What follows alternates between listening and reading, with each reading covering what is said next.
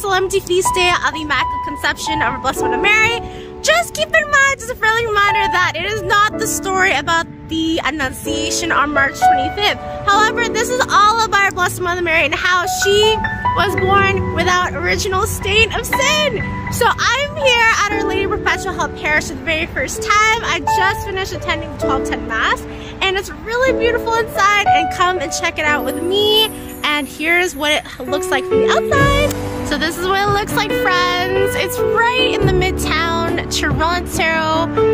Really beautiful outside, and I will show you the clips inside as well before Mass. And without further ado, God bless, and I'll see you guys in my next adventure. See you soon. Bye!